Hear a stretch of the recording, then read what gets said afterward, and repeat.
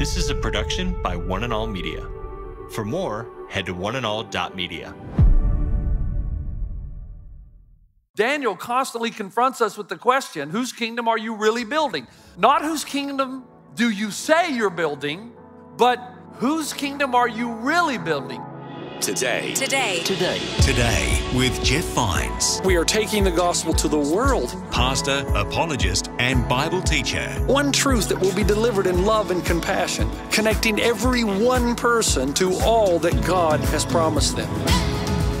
You make me wanna dance and sing with every single breath I breathe. I will bring this offering. You are my wonder, you bring the wonder. Today with Jeff Vines. Hello and welcome. This is Today with Jeff Vines. And in this message, Daniel interprets the dreams of King Nebuchadnezzar as symbolising the coming of a kingdom from outside of this world that would not be overthrown. When he explains another dream that means the king is headed for ruin, is it enough for the king to finally turn to God as the giver of all good things? Here's Pastor Jeff to begin the message.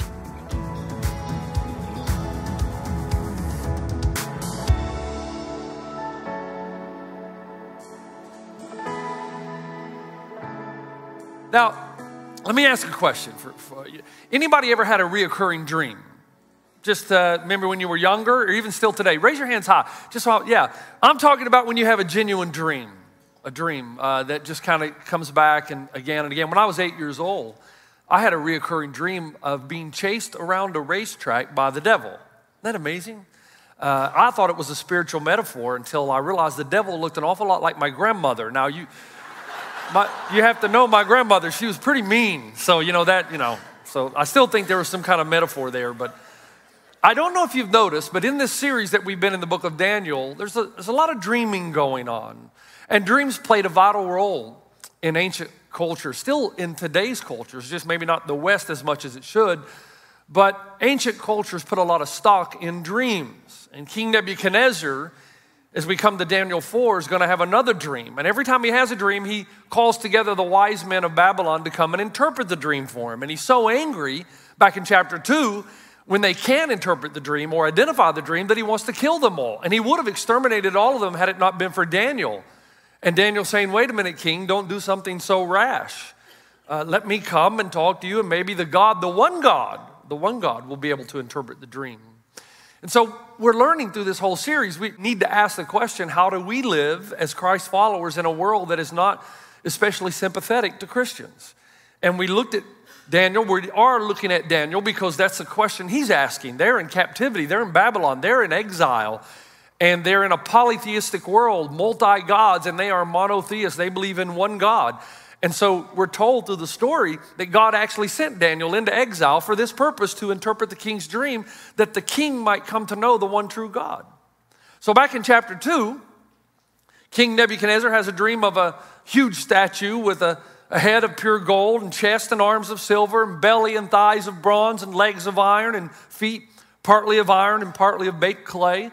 And then all of a sudden in this dream, a little rock not made with hands strikes the statue, knocks it down, and then a little stone grows into the huge mountain. We've said Daniel is trying to relate to the king that there is a kingdom that will come from outside of humanity that will destroy all kingdoms and that will reign forever. There's only one kingdom that lasts forever. And that's what we've seen so far, right? And that kingdom is in the heart and minds of every believer right now. So it's here, but not yet. But one day it becomes a reality, and it's a kingdom that will last forever. And the people who really get into that kingdom, and here's a great way to know that you're in, is you have a centralized joy. Even though your life can be falling apart, and some lives do at some point, we all hit that time in life when it's not fun, but there's still a centralized joy in you, and it's because you know that you're part of something that is going to last forever. That's how you know. That's how you know that there's something real that's in you. And so Daniel constantly confronts us with the question, whose kingdom are you really building? Not whose kingdom do you say you're building, but Whose kingdom are you really building? Your life, does it model the fact that you are primarily interested in building the kingdom of God, or do you just talk a good game? And so now we come to chapter 4. And in chapter 4, guess what the king does? He's got another dream. And he calls the wise men together. And Daniel ends up at the doorstep again. And he listens as the king tells him the dream. Now, I'm going to kind of summarize it, but I will have certain passages. But here's what happens. He says, I had a dream, and it made me afraid. I was lying on my bed. And the images and visions, they terrified me. Because I looked up, and there before me stood this huge tree in the middle of the land. It was an enormous tree of enormous height. It grew large and strong. Its top touched the very top of the sky. It was visible to all the earth. The leaves were beautiful, its fruit abundant. And on it was food for all. And all the wild animals found shelter under it. And all the birds would nest in its branches. And it had food to feed everyone. And then he says, in the visions I saw while lying in bed, I looked, and there before me was a holy one, a messenger, coming down out of heaven. And he calls out in a loud voice, cut down the tree, trim off its branches, strip off its leaves, and scatter its fruit. Let the animals flee from under it, the birds from its branches, but leave the stump and its roots bound with iron and bronze. Let those things remain in the ground as the grass in the field. And then whoever this dream represents, or whatever it represents, gets some pretty harsh words in verse 15, or at least the second part of it. Let him be drenched with the dew of heaven. Let him live with the animals among the plants of the earth. Let his mind be changed from that of a man, and let it be given the mind of an animal till 7 times pass by for him. The decision is announced by messengers. The holy ones declare the verdict, so that the living may know that the Most High is sovereign over all the kingdoms on earth, and gives them to anyone he wishes, and sets over them the lowliest of people. And then Daniel says, now think about it. You know, that whole thing, don't shoot the messenger. Daniel's now got to give the king bad news. He says, King, you know that tree you saw, that large tree that gets chopped down? Dude, that's you. You're the tree. You're about to get chopped down. Yeah, you've become great and strong. Your greatness has grown until it is noticed by distant parts of the land. It reaches to the top of the sky. But then you saw the Holy One, the messenger coming down from heaven that said, cut down that tree, destroy it, leave the stump though. Let him be drenched with the dew of heaven. Let him live with the wild animals like the plants of the field. Let 7 times pass before him. And Daniel says, Your Majesty, this is the decree that's come from the Most High. You've made your decrees, King Nebuchadnezzar, but there's another king that's higher and more mighty, and he says, you're going to be driven away. You're going to be driven away from people. You're going to live with the wild animals. You're going to eat grass like an ox and be drenched with the dew of heaven. And 7 times will pass by for you until you acknowledge that the Most High is sovereign over all kingdoms on earth and gives them to anyone he wishes. But he says, King, you know, the messenger says, leave the stump. In other words, give the king a chance to repent. And he says, therefore, Your Majesty, be pleased to accept my advice. Renounce your sins by doing what is right, and your wickedness by being kind to the oppressed. A sure sign that you've been transformed. It may be then that your prosperity will continue. Now, here's what's interesting. You read in chapter 4, and all of this happens. 12 months later, the king is walking out on the roof of the palace. Now, you would think that Daniel is very good at dream interpretation. He's batting 1,000. Nobody bats 1,000. He gets it right every time. King Nebuchadnezzar's even acknowledged that Daniel's God is the one true God. And if anybody says anything about Daniel's God, then they're going to be turned into piles of rubble, right? He loves that piles of rubble thing. So why doesn't Nebuchadnezzar catch himself? Instead, in verse 29, is this not the Babylon, the great Babylon I have built as the royal residence by my mighty power and for the glory of my majesty? Dude, you just had a dream 11 months ago. And the words were barely off his lips when the Bible says his royal authority was taken from him. He was driven away from the people. He lived as a wild animal. He ate grass like an ox. And again, verse 32 told us that 7 times will pass until you acknowledge that the Most High is sovereign over all the kingdoms on earth and gives them to anyone he wishes. Okay, let's do some multiple choice. Let's see how smart you are so far in the book of Daniel. First question, chapter 4 of the book of Daniel teaches us, A, Nebuchadnezzar should have killed all the wise men the first time around. B, Nebuchadnezzar sleeps way too much and needs to get a real job. C, if you feel that you've accomplished something great, keep it to yourself. D, God gives the kingdom of men to those who are really gifted and smart. Or E, none of the above. What do you think? I'm going with E. I can't believe some of you paused there. You're just so scared. Second question, chapter 4 of the book of Daniel teaches us, A, wealth can be replaced with poverty in a matter of seconds. B, all wealth ultimately belongs to God. C, people with genuine gratitude become generous. D, God is sovereign over all kingdoms on earth and gives them to anyone he wishes. Or E, all of the above. Now that's E, all of the above. You're doing well, batting 1,000. Daniel 4, the point that Daniel 4 makes is that God gives the kingdoms of men to whomever he chooses. That's God's way of reminding Nebuchadnezzar, everything you have belongs to me. It's on loan to you. Be thankful. Now, after all that, you might say, what's the impact of all that on my life? Okay, now we got some questions, and you can answer out loud if you're brave. Most of you in this room have built a pretty good life. I can guarantee you that every child on this stage would love to have your life. See, you're busy comparing it with everybody else. But I guarantee that these kids would have loved to have had your life and have it right now. In fact, I can tell you that close to 2/3 of the world wish they had your life. Wish they had the problems you had. So here's my question. Think about all the good that you have in your life, and if you can't do that, you've got another problem. That's another sermon. Who is truly responsible for any good stuff in your life? I mean, love, relationships, nature, everything. Who gave you any skill that you have? Who gave you, see, some people will say to me, well, I work hard, I've earned it all. Wait a minute, who gave you your skills and work ethic? God. Who blesses your efforts? God. So everything traced back ultimately to God. Now, the question comes, does that mean if I struggle financially that God is cursing me? What if you're in the room and you don't know where your next meal's coming from and you don't have a roof over your head? What then? All right, let me think about this just for a moment. This is going to be hard for you to hear, and it's not preached very often. You do realize God owes you nothing, right? You got that. You're not owed anything. Your very life is a gift. God breathed life into you. So it's not like you put me here, you got to make me wealthy. Success in life is not measured by wealth, right? There are many older people like myself in this room that know that if you pursue wealth all of your life, you're just going to be miserable because you're never going to have enough. But that's not how you define success anyway. Third, there could be cause and effect involved in the situation that you're in right now. This is a fallen world. The Bible tells us time and time again, there is a prince of the power of the air. There are two kingdoms in operation, diametrically opposed. Keep praying, keep seeking. But many of us, the bad things that happen in our life are the result of decisions other people make that impact us. Now, fourth, the reality is that all of you are far more rich than you know. And I'm just not talking about spiritual wealth. 800 million people will not eat today. 800 million. 300 million of those will be children. Most of us have so much food in our house.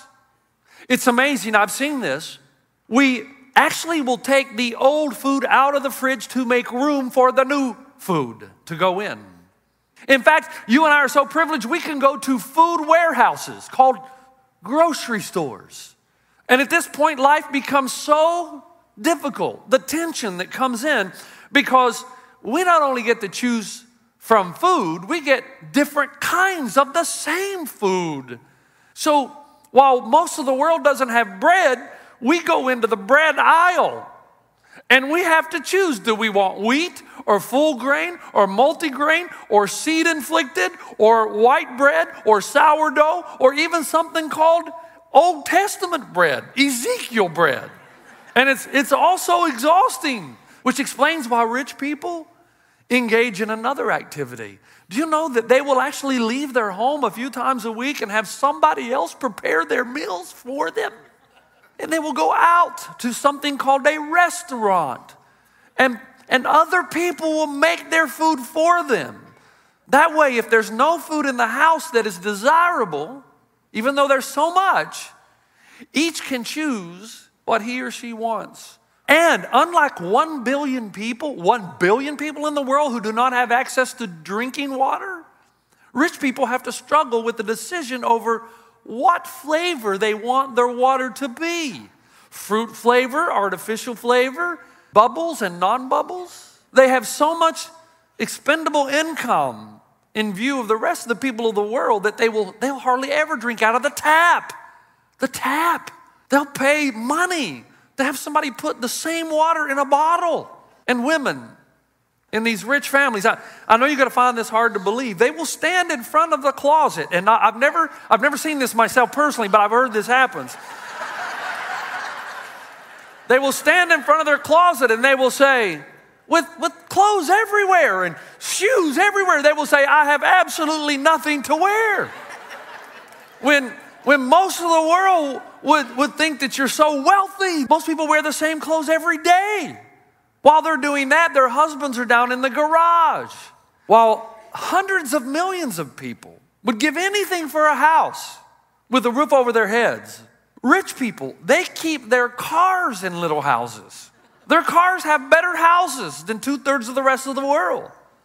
And what's shocking is the guy will go down into the garage and he'll start looking at his car and he'll say, I need a new car.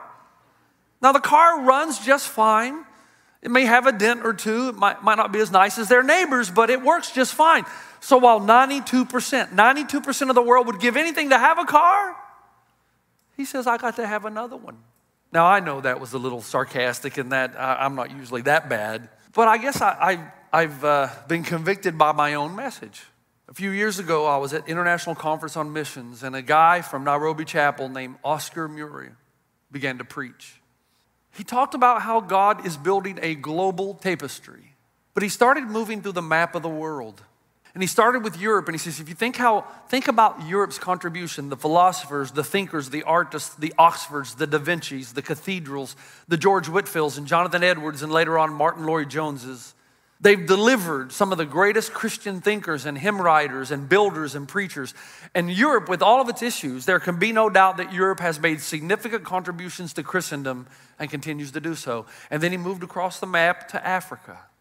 And he started talking about the African Christians. They are resolute, resourceful. They possess a first century type of Christianity that features a singularity that lives every single day with a desperate dependence on God for survival. They live hand to mouth, depending totally on on God, where their next food, next meal is going to come from. And yet they're singing and dancing and worship and passion for God. And their overall joyous expression puts we who have everything to shame. And then he moved over to India. The all or nothing type Christian lives here, he said, who considers it a privilege to suffer, even die, for the cause of Jesus Christ. Yes, the tears come, but they come with an overall inward joy that is unexplainable to the rest of us Christians in the world. They know the world has nothing truly to offer them. Their hope is in Jesus and Jesus alone. They die daily for the cause of Christ. And then he moved over to Asia.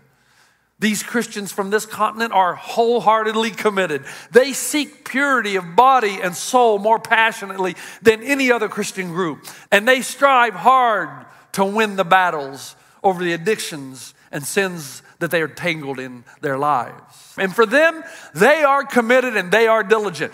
Church attendance is a non-negotiable. They wouldn't dream about doing anything but being in church on the Lord's day. They are supremely committed and diligent to their faith and beliefs.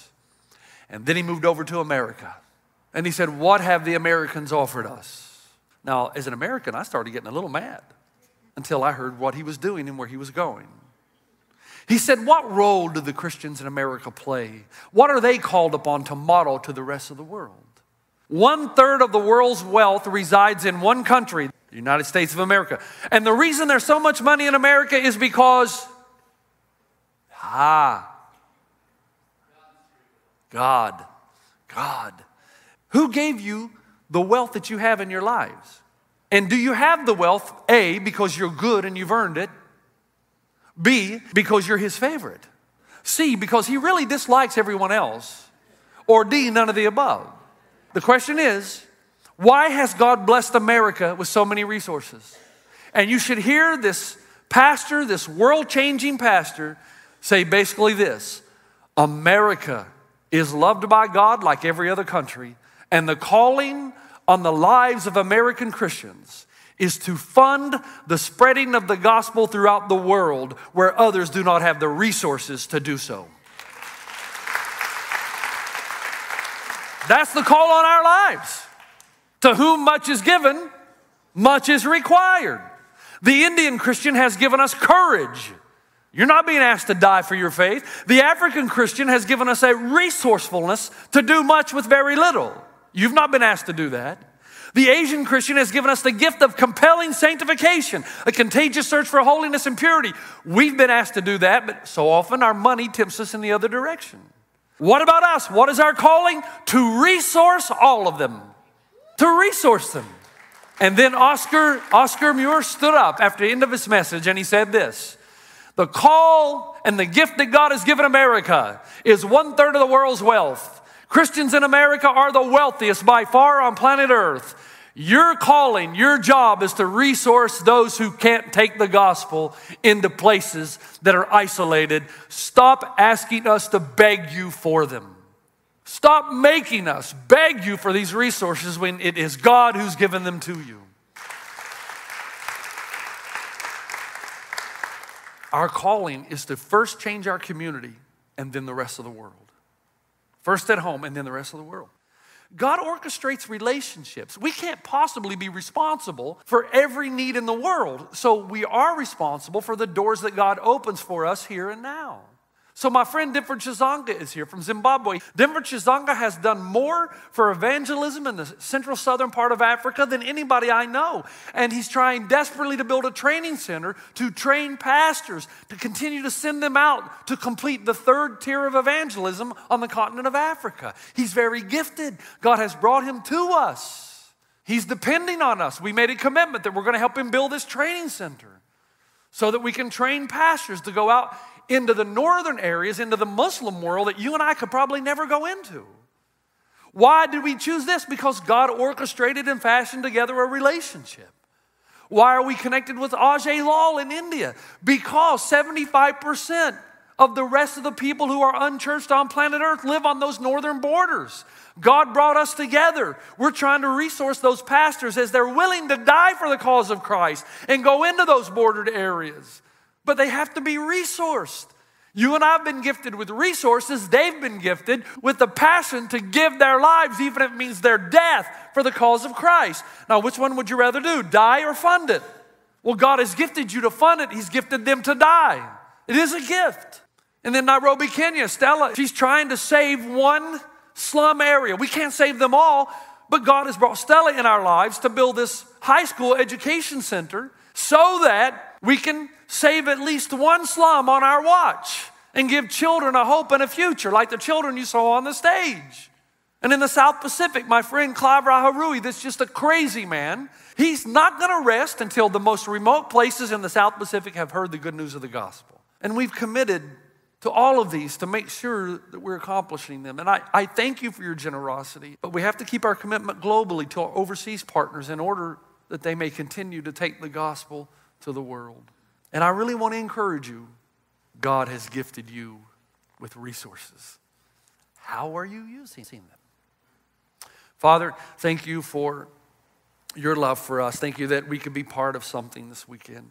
When I think of what's going on just across our border into Mexico and Home Builders and Denford and Zimbabwe and Ajay in India and Stella in Nairobi and Clive down in the South Pacific. And I pray that our eyes would be open today to how much wealth we really have, but we would also recognize the calling of God on our lives to build something other than our own personal kingdom. In Christ's name, everybody said, amen.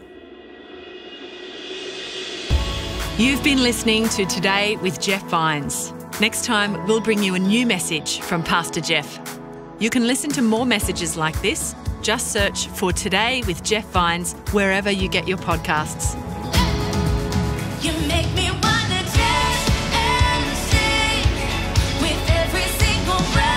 I breathe. I will bring this offering.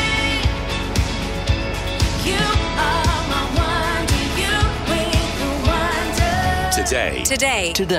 Today with Jeff Vines. This is a production by One and All Media. For more, head to oneandall.media.